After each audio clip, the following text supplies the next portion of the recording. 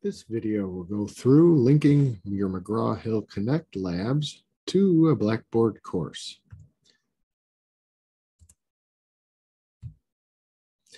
First step that you need to do is go to your Connect mheducation.com. That will take you into your login. So enter your login credentials, hit sign in, and that'll take you to your home page. So that's step one. Step two is you want to go to a previous course that you want to make a duplicate section of. So you're going to have several options. You want to do duplicate sections. So we come over here and let's duplicate one of these fall sections. So again, you're going to go down, step two, then duplicate section.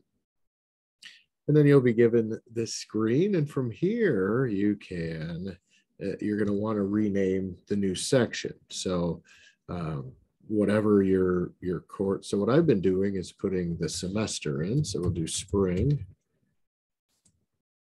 2022, and then whatever section that you're doing. So I already did a sample for XXX, so we'll do YYY this time. And then you want to select what school, Kenosha or Elkhorn should be the options that you have. And then continue to new section. And then you'll get this screen here. You can, basically you can disregard it, I would say. It does give you the link to your new section. You don't need to worry about that for now. So what you'll want to do is go to continue to new section. All right, so let's go back to our slideshow and see where we are. So that's step two. Step three, we just did name new section and select school. Step four, continue to new section. So we did that. Again, you have the web address for the section. You don't need it right now. You have access to that at any time in the course. So just continue to the new section. And this is what you're going to see. So you're going to want to, as I state in this slide presentation, you're going to want to fix the due dates first because they're going to have last semester's due dates. So what I do, you can do them individually on here, but don't do that. You can do them if you want to set individual due dates. I'll show you how to do that right now. Click them all for now, just like this, and then click Manage Dates. Okay. And then you'll be given this screen. So let's go back to our slideshow. Again, you want to select to manage all dates. Okay. And then you'll click the pull down. Let me get my mug out of there. And you click the pull down, and one of the options you have is Manage Dates. Okay, so then you'll be taken to this screen. And you can either manage in bulk. So if you want to have all of your due dates the last day of the semester, you can do it that way. I do it that way myself just because I want to make sure that I'm not 100% confident in McGraw-Hill's, closing the dates or closing the assignment. So I just always bulk due date them as the last day of the semester. So, but you don't have to do that. You do it however you want. If you want to do it individually, though, you want to click individually.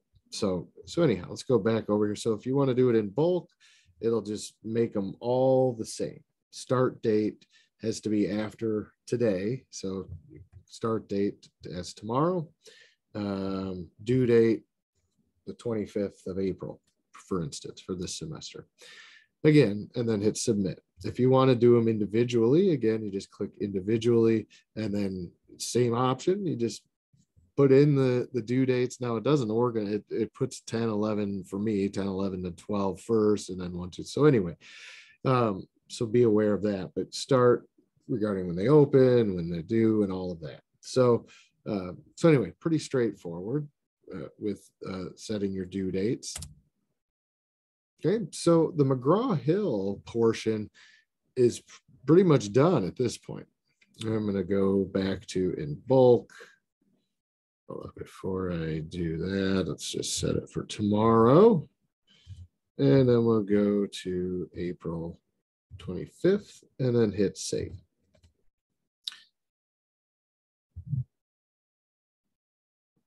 And then as you can see, all of the dates then, start date, end dates are now current. Okay. So there's your course. Now it's not connected to Blackboard yet. So that's the next step. Okay, so we want to pair it with our Blackboard course. So I'm just going to go into one of my old Blackboard Advanced. I've already paired everything with my new courses. So I'm going to just go to 2020 fall, just an old course. We'll do that advanced section. Okay. So what you'll do, so let's say this is your new section. This is your spring 2022 section. If you copied your previous section already into this section, and you clicked that you wanted it to course copy the labs and the assignments, then you're going to have those previous assignments potentially in your new shell. So you would have to go through and delete all of those. So, so anyway, when you do a course copy, you want to make sure that once you have your current spring 2022, for instance, course, that all of those previous McGraw-Hill labs that you potentially copied over from your course copy in Blackboard, because they will go if you had McGraw-Hill Connect labs in your previous course, and you course copy that course into a current or an upcoming course, there's a good possibility I run into that it brings those with. So, which is fine. You can, it's very quick. You can delete those out. What I did is just deleted the entire tab that had all of my labs in it. It just gave it a clean slate. And I'll show you then. So now let's say this is my new course for 2022 spring. It's been copied over, and now I'm ready. I've deleted all signs of any past McGraw-Hill labs that may have carried into it from last semester, because you couldn't access them anyway, and it's a different course section. So you want to put your new stuff, everything we just did over here with McGraw-Hill Connect. We can now go into our new section and upload those very, very easily. And it puts them right in your grade book and everything. If you've got everything set already in the McGraw-Hill section, then you just put them in and it'll connect right with it. Connect, right?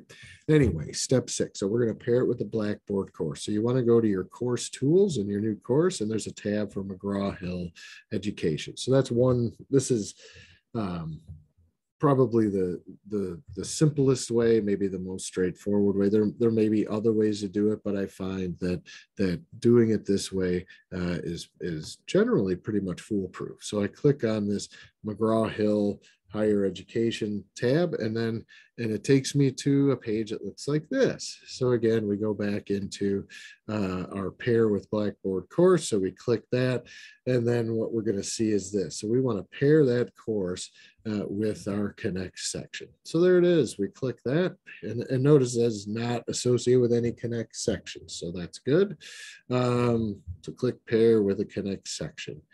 And then we get this page here, and we want to click with an existing Connect course because we just created a new yet existing course. So click select an existing Connect course, and it'll give you your options there. And so you open that up, and it has everything that's already paired. So then notice the one we just did has not been paired yet. So that's a good indicator too, that this is the correct course that we're looking for. So you want to just click that and then hit save. And that's it. Well, it's not it. You're done almost. So you want to return to Blackboard. So let's go back, return to our Blackboard course. And there it is. And notice it now has paired connect section. So, but again, we're not quite done yet. We need to come over here. This is what, again, this is the screenshots of what we just did. Section, an existing course, advanced A&P, or what I called mine, and then find the one that goes with that course number, and then click save. All right, at this point, we need to now make sure that our Blackboard course has an accessible spot for our students to be able to do these labs. So what you need to do is create a tab in Blackboard for your McGraw-Hill assignments. So we go back over here, and so you want to create a content area. So just come over to this plus here in Blackboard and hit content area. That's what we want to create. And again, I just named mine McGraw-Hill Labs. Okay. So you want to click that, and we do want to make it available to the users. Even though it's empty at the moment, we're going to fill it up in just a second. So as with everything, when you create a new content area in Blackboard, it puts it at the bottom. So you'll want to bring that up to, you know, wherever you put it. So I'm just going to bring it all the way up here. And didn't let me refresh. Sometimes when you create a new content area, or some, you know, it Blackboard gets weird, so you got to refresh and see. Now it's still not letting me move it. So there we go. So anyway, you'll want to move that up. So this is what it'll look like when you open it. All of you, I'm sure, have created a content area in Blackboard. So what do you do now? From here, we can go to assessments. And notice McGraw-Hill assignments comes right in. So McGraw-Hill and Blackboard are linked. Just click McGraw-Hill assignment. Okay, and then it'll pull up all those assignments that we just linked to our Blackboard shell. We want to click add all items, and then we want to hit submit. And then it'll ask us a series of questions regarding just basically is this the destination folder we want it in? The McGraw-Hill Labs, yes. Do we want it available? Are we keeping highest grades? All that good stuff. So just click submit, submit, submit, submit. You've already done all of the parameters in McGraw-Hill when you created these labs. So boom, so here you are. These labs are now in Blackboard. They're going to be under, again, you know, that McGraw-Hill Labs tab. So click that tab, and there you go. And now, again, you're going to want to bring that up. There it goes. Now it's moving. Maybe because it didn't have anything in it. I don't know. Again, Blackboard sometimes gets funny when you're trying to move stuff around. So there you go. So now the McGraw-Hill Labs tab is in there. It's up at the top. And so if the student comes in and they click that, they are going to be directed to doing the lab activity. Although ours looks different because we're the instructor, but they'll be instructed to perform the lab act. It'll take them right to the specific lab. If they have not set up a McGraw-Hill account yet, and they click this or they open this up, it'll just take them out to instruct them how to open an account and set up an account and pay for it and all of that. I do put a link over here. I create a web link as well in my Blackboard. So I do web link, and then I do McGraw-Hill Connect. Oops, my caps lock is on. So McGraw-Hill Connect. And then for the URL, that's where we go back. That original one that we had at the beginning, we've got that URL right here.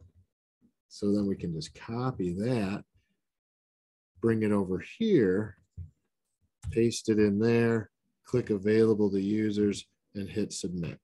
And the same deal, you know, and you probably want this to open in a new window whenever you create links in Blackboard.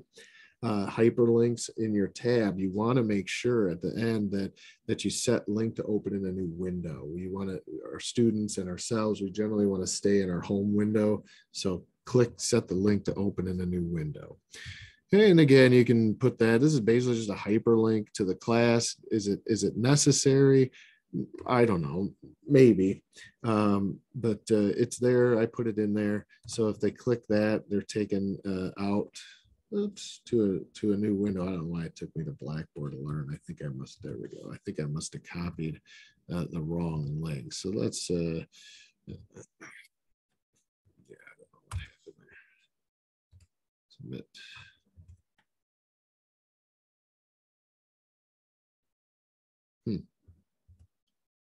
It's probably because I'm the instructor that it's doing that. But anyway, your students will have.